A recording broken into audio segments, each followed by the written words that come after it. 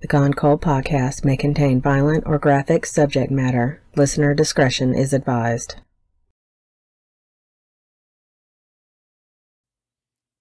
About 200 miles west of the dead center of San Antonio lies the tiny, sleepy town of Loma Alta in Valverde County. It's the type of place where you might hear the old joke, blink and you'll miss it, while traveling through. Only in the case of Loma Alta, it would be more of a warning than a quip. The town was formed in 1906 by brothers Ray, Lynn, and Emery Davis, who sought to take advantage of the area's wide-open space and try their hand at ranching while raising their families there. Loma Alta never caught on as a destination spot for homesteaders. The population was only 30 as of the 2000 census, and a small gas station/convenience store is the only obvious attraction you'll find there. But if you look close enough while driving through Loma Alta on US Highway 277, you'll also find a memorial dedicated to 5 people who died there. It was erected by Peter Gomez Sr., a resident of Sonora, Texas, about 35 miles north of where the monument sits. Passers-by who don't know any better might think the site is honoring the victims of a terrible car crash. In reality, though, it's the memorial of an event that was so unimaginably horrific and gruesome, it's haunted Gomez since 1968, when he was working for the Highway Department widening the isolated and lonely stretch of Highway 277 near there. The memorial marks the site of the massacre of 5 people and the attempted slaying of a 6th, a place where an entire family fell victim to the senseless brutality of a merciless devil whose evil seems incomprehensible to any whose character contains even the smallest bit of humanity.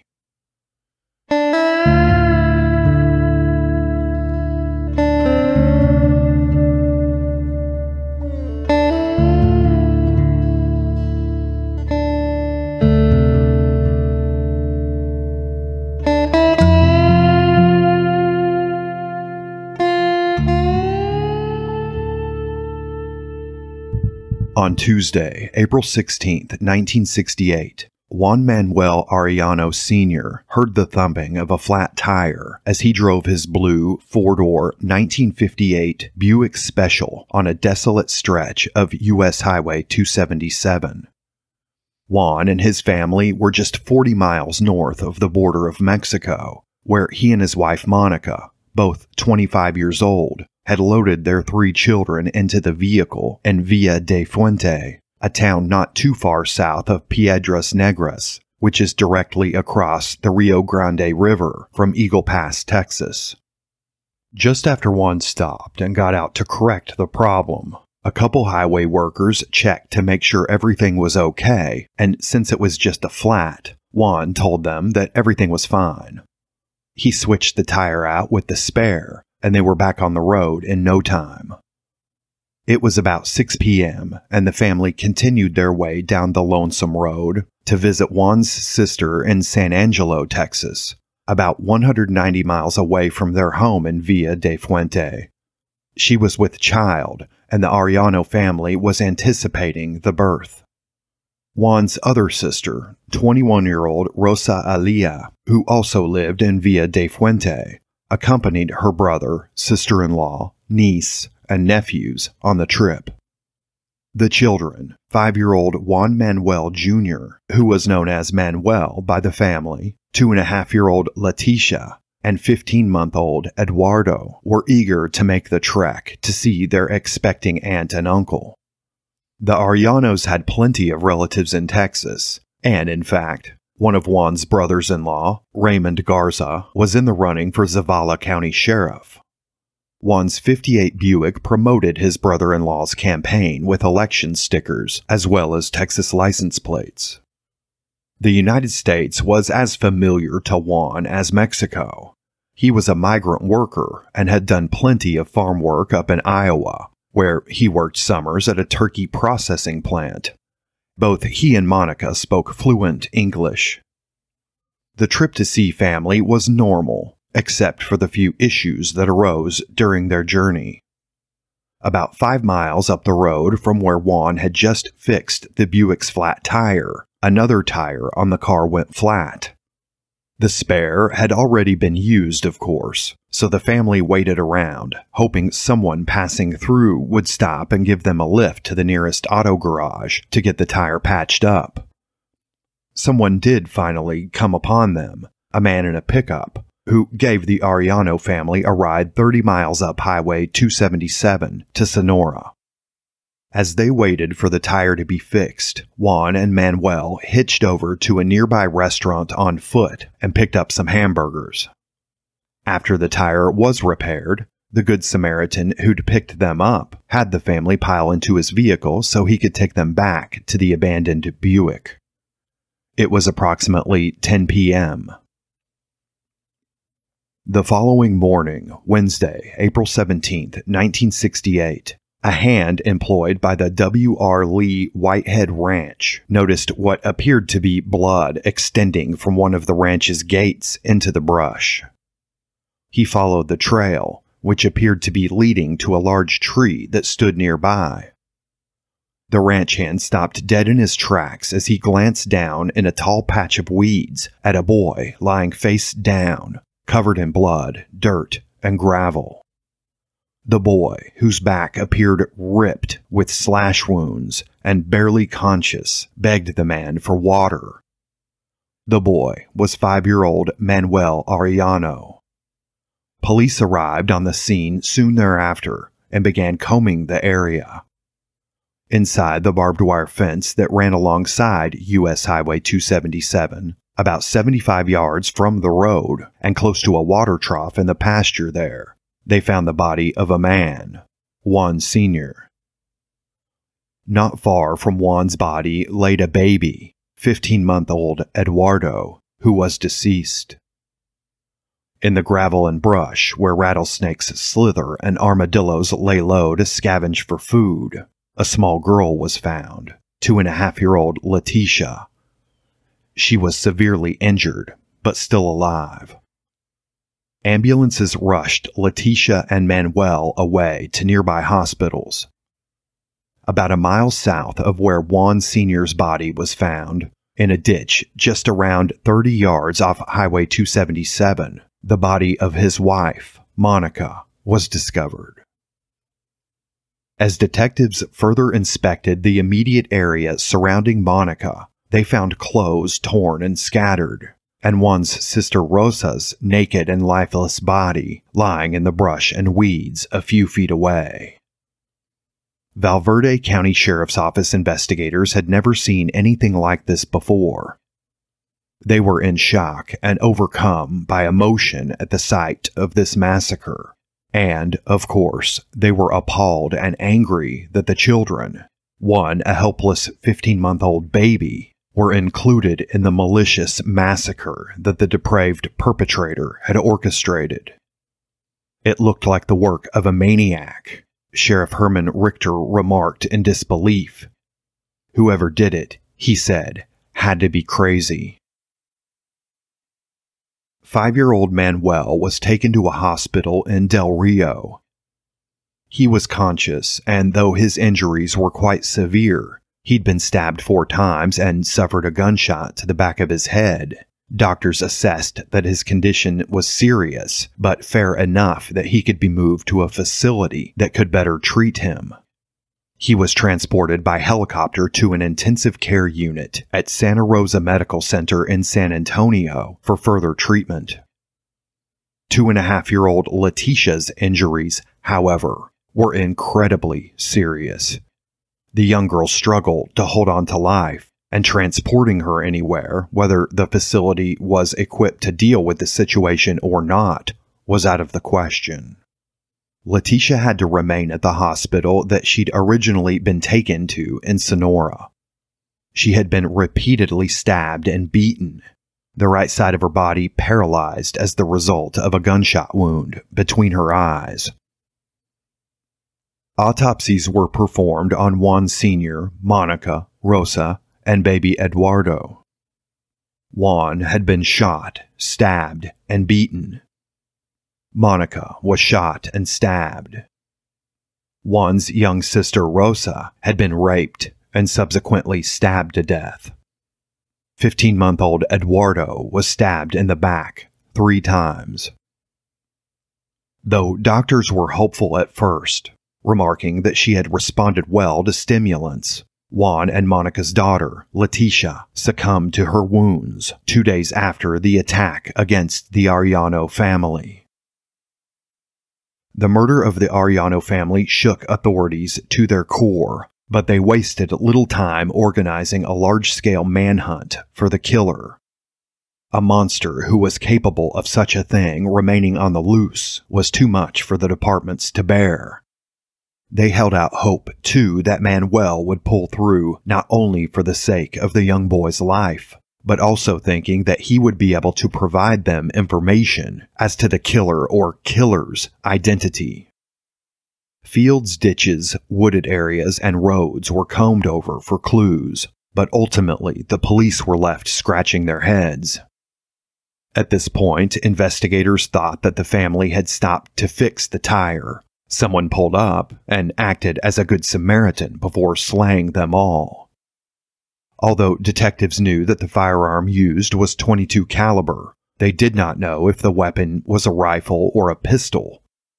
Investigators did find tire tracks that they presumed to be those of the perpetrator's vehicle near the family's 1958 Buick, which was still sitting with a flat tire around 8 miles from where the Arellanos' bodies were found. The pockets of Juan's blue jeans were pulled inside out, but investigators were not convinced the motive for these slayings was robbery. They theorized instead that the pockets were pulled out with the intention of making it look that way.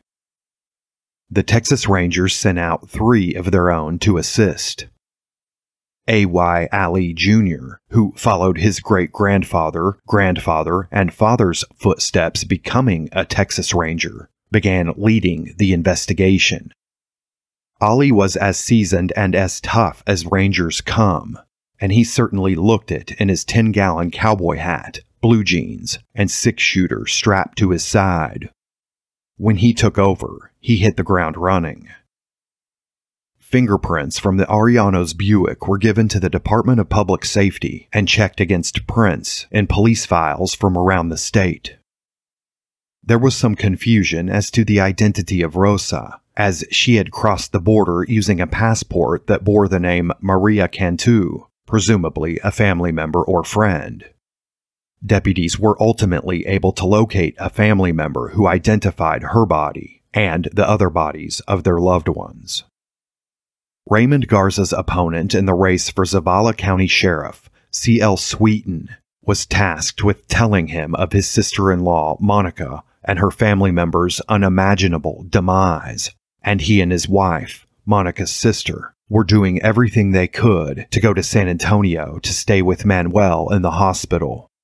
But the distraught couple were also tasked with making funeral arrangements for Juan, Monica, Leticia, Rosa, and baby Eduardo. Raymond Garza later told the San Antonio Express that he didn't think the motive could have possibly been robbery. His brother-in-law's family was modest, and Juan rarely carried much cash or anything valuable. He was unemployed at the time and only drew a modest unemployment check of $56 a week. Garza told them that Juan was a noble man who was honest and hard-working, and the family struggled with the idea that anyone would want to hurt him or the rest of the family, particularly the children. The funerals were held in Villa de Fuente, Mexico, where Juan and Rosa's parents lived. Law enforcement utilized the media to plea for the public's help in obtaining information, and it worked. Witnesses who had seen the family and the man who was thought to have slain them began coming forward after the murders were reported in the press.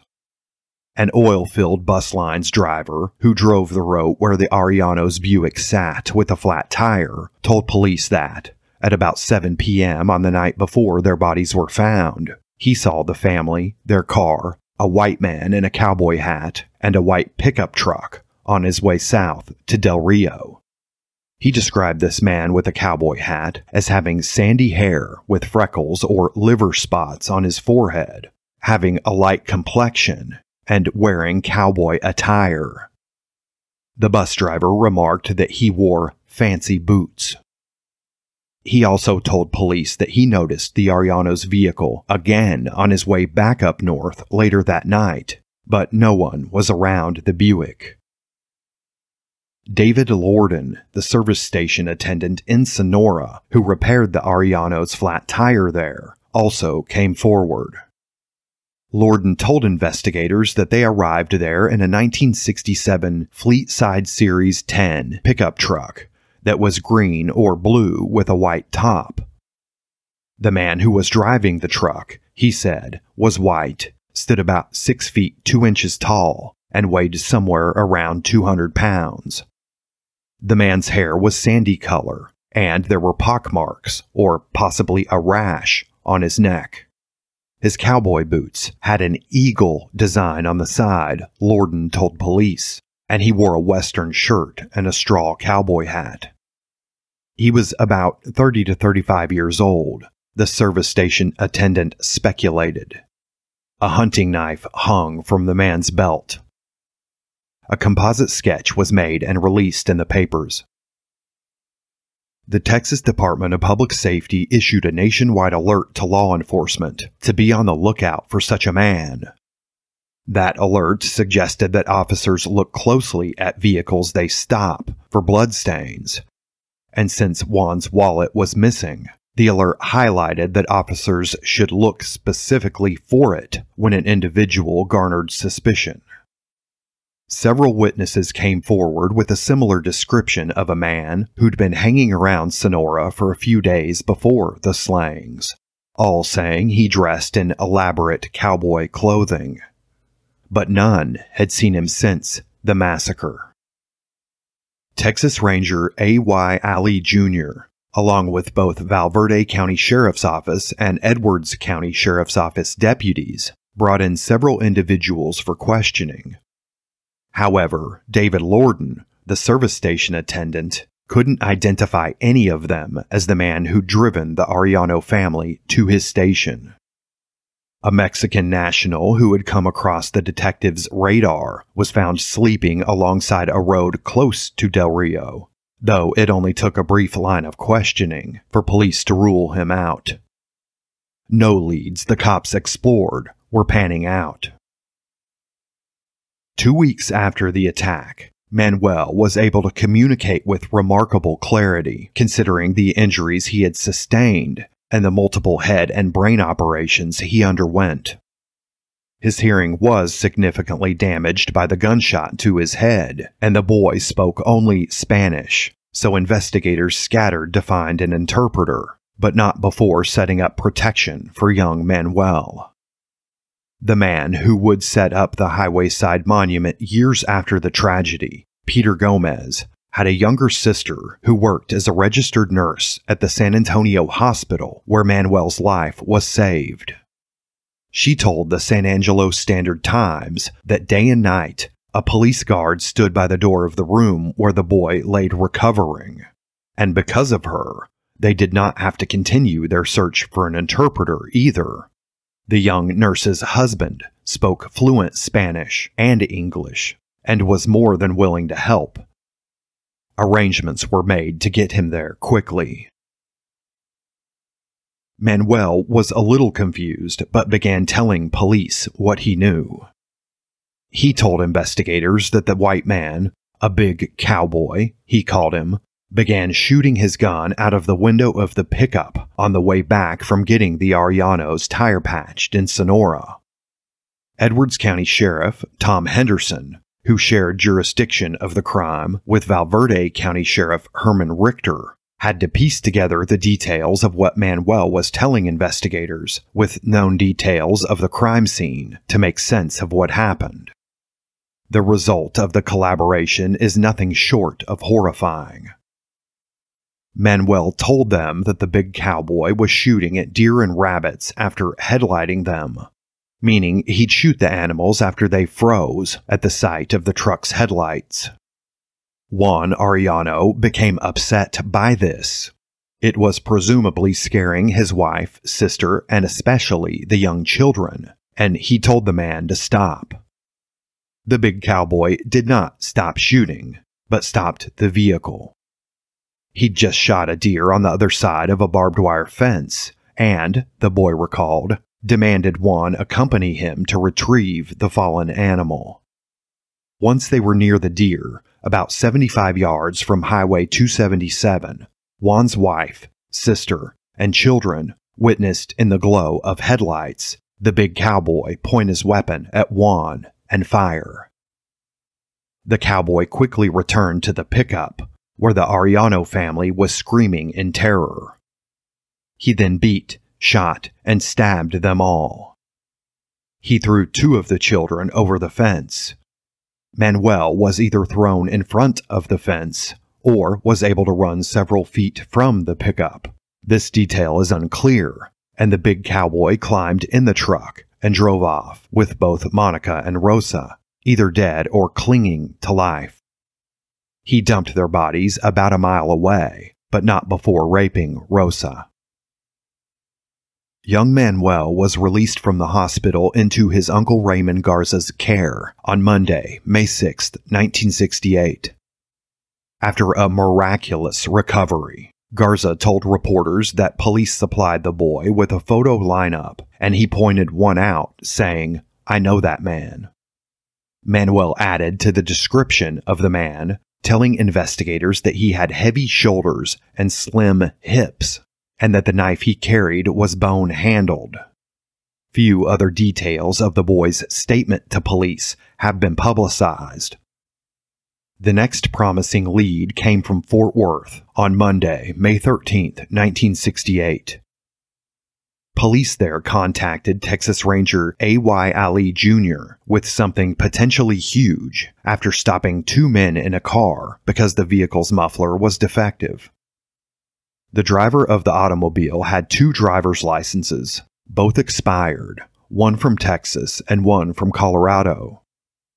The men were detained after officers who were aware of the national bulletin that had been put out in search of the slayer of the Arellano family. When they found that the men were in possession of a billfold that contained the identification of a Mexican national, about 160 pesos, and a .22 caliber pistol. One of the men, in particular, had officers' attention. He was 40 years old, his hair dyed black recently from a sandy brown color, and he wore cowboy boots etched with eagles on the sides. Ranger Ali quickly gathered David Lorden, the service station attendant, back in Sonora, and along with Ranger Arthur Hill and Edwards County Sheriff Tom Henderson, headed north. Fort Worth police were ready for their guests with a lineup when they arrived. Lorden did not have to look hard. He told investigators that neither of the men even came close to the man he had seen with the Arellano family shortly before they were slain. Texas Rangers and the Valverde County Sheriff's Office exhausted leads, spending months trying to track down either a white pickup, a green pickup with a white top, or a blue pickup with a white top, in which the owner matched the description of the cowboy seen by so many. In September of 1969, Valverde County Sheriff Herman Richter was forced to dispel rumors in the Del Rio News-Herald that the murderer had been caught and charged. This report began in newspapers in Mexico, and the news quickly made it across the border. But, of course, no killer was in custody. Sheriff Richter told a reporter that similar news had been reported some time before. Wishful thinking, perhaps, on the part of those who so desperately wanted justice. And anyway, he and many sheriffs after continued having to dispel rumors for decades. Over the next several months, police nailed down several persons of interest who they sought to either eliminate or take a closer look at. But they had a huge problem. Their best witness was nowhere to be found. David Lorden, the service station attendant who repaired the family's second flat tire in Sonora, had been arrested on forgery charges and held in a Sonora jail, the perfect, though unfortunate place for such a witness to be. But he escaped that facility with another man held there on February 28, 1969. The two had somehow obtained a guard's rifle, made their escape, and both fled the area. Texas law enforcement's luck soon changed, however, when in November 1969, San Francisco, California authorities contacted them with news that Lorden had been taken into custody there. He was extradited back to Texas. Police told the press that Lorden was cleared as a suspect in the Arellano family murders and that he was a material witness. Lucky for them again, he was now being held on several charges that guaranteed he wouldn't be released on bond. After his escape, he was a flight risk. Police told reporters that they needed Lorden to see a particular suspect that was being held in a Johnson County jail and maybe make an identification. Reporters were either skeptical or were simply performing their due diligence when they called the Johnson County Sheriff for information on the man the department supposedly held. The sheriff there told them that he was holding no such man at the time. It's unclear how many persons of interest were ruled out by Lorden, or who they were, or if he was ever able to positively identify one. By 1982, activity on the Arellano family slayings had gone cold. Frozen, in fact. Then, in 1999, the Texas Department of Public Safety received a call from an individual who claimed to know who was responsible for the massacre of the Arellano family. As a result, the long filed away and reportedly gigantic stack of documentation on the case was pulled out and reviewed. Texas Rangers poured through every detail so that they could decide whether or not the caller was providing reliable information. And though they ultimately could not find the evidence they needed to confirm the tip, the investigators realized that the case needed to be looked at with fresh eyes. Texas Ranger Sergeant Brooks Long told a reporter for the LA Times, in fact, that the investigation prior to this tip wasn't even in the ballpark, but was now sitting on third base. Sergeant Brooks had tracked down some witnesses who saw the Arellanos and the man with whom they were last seen, including the ranch hand who found the bodies of the family. Brooks even attempted to locate the Arellanos' Buick, but was unsuccessful on that front. Incredibly, and in stark contrast to many cases as old as this one, pieces of physical evidence still existed, and at least one DNA profile was obtained. DNA from the Arellano murders was compared against an incarcerated man in California who'd committed what police called a similar crime, but there was no match. As a part of the renewed investigation, Sergeant Long found Manuel, who had been raised by his grandmother in Mexico after the rest of his family was slaughtered. He was still in Mexico in 2006 when Long tracked him down. Manuel, 42 years old at the time, had a family of his own now, a wife and children, and was leading a relatively normal and very successful life working in the financial industry. Manuel showed Sergeant Long the scars from the stab wounds that still remained, but he had virtually no memory of what happened on that day in April of 1968. Although Texas Rangers told a reporter in 2006 that they were hopeful, the slayings of the Arellano family remain unsolved. If you have any information on the 1968 murders of the Arellano family, please contact the Edwards County Sheriff's Office at 830-683-4104. The Los Angeles Times, the Del Rio News-Herald, the San Antonio Express, the Austin Statesman, and the San Angelo Standard-Times were used as sources for this episode. You can support the show at patreon.com/Gone Cold Podcast. There, you can get the show ad-free and enjoy Patreon-exclusive episodes that tell stories of mostly solved Texas crimes and the bad actors who perpetrated them. I get those out as much as I can, which is not as often as I would like.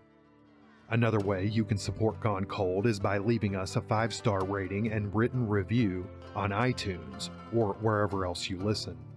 Thank you in advance. Those reviews help Gone Cold's visibility, which helps new listeners find us, which increases the potential for someone with information hearing the show and reporting what they know to authorities. Thanks for listening, y'all.